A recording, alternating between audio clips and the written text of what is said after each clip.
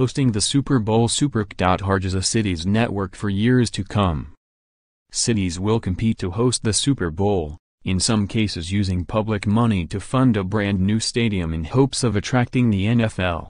But while it's well documented that hosting a Super Bowl is good for tourism and great for the mayor's political ambitions, there's one more benefit that's often overlooked. Hosting the Super Bowl will transform a city's wireless network for years to come. The Super Bowl is a unique event for network operators. I don't think a lot of people appreciate what a Super Bowl brings to a city, Verizon's VP of Network Support Mike Haberman told me. To give you perspective, we start about 2 years out with our preparations.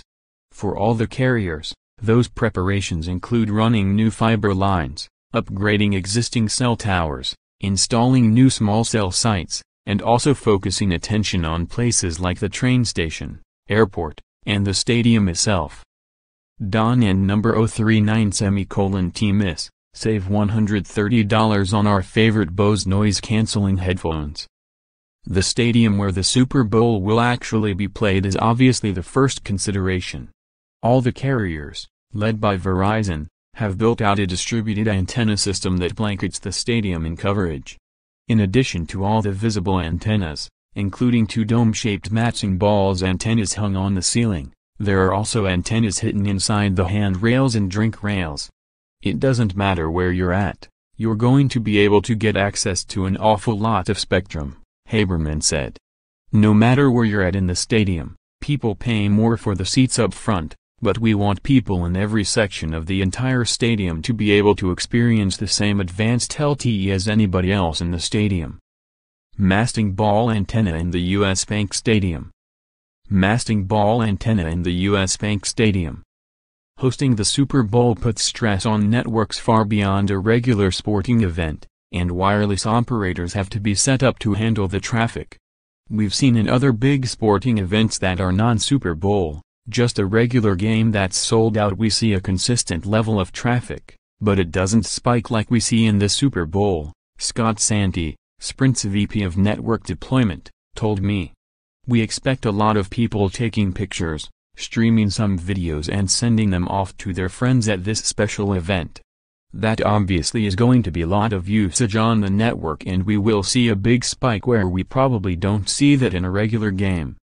The only thing comparable to the Super Bowl is when the Pope comes to town, Sandy told me. The volume of traffic and spike in visitors might be similar, but how the networks approach the problem is very different. When the Pope came to town, we knew that the artery that the Pope was going to be taking, and we dropped in a lot of cells on wheels and temporary solutions, because we have the time to prepare, and we know that that traffic dissipates really quickly when the Pope goes away, and we don't need all that capacity long term. But virtually everything that networks build for the Super Bowl sticks around. In a Super Bowl venue like Minneapolis, all that infrastructure will stay in place, and it will be obviously great for the customers of ours in Minneapolis, because their network experience is going to be really superb and will keep the infrastructure there. Financially, it doesn't make any sense to take it out, so we'll leave it there, Sandy said. Small cell antenna in the U.S. Bank Stadium. Small cell antenna in the U.S. Bank Stadium. Verizon and AT&T will also be leaving their infrastructure in place. There's a thought some people approached me with, and they'll say, okay, so you put all of that infrastructure in, but then you take it out, right? The answer is no, absolutely not. That's something that we leave behind, Verizon's Haberman said. In San Francisco, which hosted the Super Bowl 2 years ago, that meant a dense network of small cell sites built downtown, which remains to this day. You get more efficiency, and the equipment we used is smaller. You can just hang remote radio antennas on light poles, and then they all home run back to a centralized radio hub.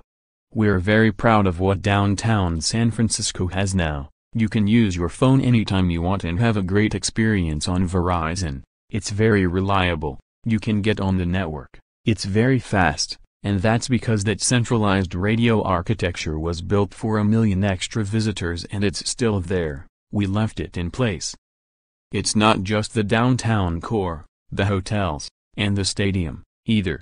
Hosting a Super Bowl means a city gets bumped right to the front of the queue when it comes to deploying new network technology.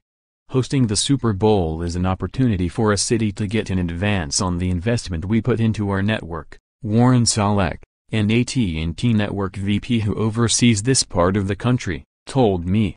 A city moves to the front of the list, and we spend more money there sooner than we would have if the event wasn't there. We started our small cell deployment in Minneapolis as soon as we started planning, all around the stadium area and where the bars and restaurants are. This isn't just carriers saying nice things, either. The speed results show up, both in crowdsourced data and the more controlled drive testing firms do to study mobile networks. In 2016, Houston's average mobile data speed, as measured by OpenSignal's tens of thousands of crowdsourced tests, was 9 Mbps. Just a year later, the average was 12.88 Mbps, a significant improvement over other metro areas, and enough to bump Houston into the top 10. Route Metrics, which uses drive testing to produce a route score out of 100, shows a similar result for Minneapolis.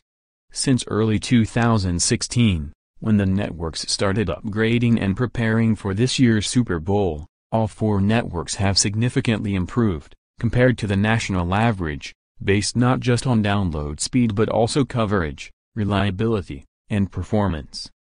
Ultimately, what all of this means is that anyone living in a city that hosts the Super Bowl can be assured of a fantastic cell network, not just now, but for the future as well. All the network upgrades carriers are making across the city will be a huge deal when 5G rolls around, be that next year or in 3 years.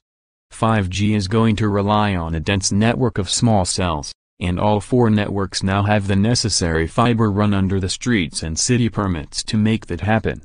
The LTE advanced technologies that carriers have deployed to handle the Super Bowl crowds, 4x4 MIMO, 256 CAM, carrier aggregation, are crucial stepping stones for a 5G rollout.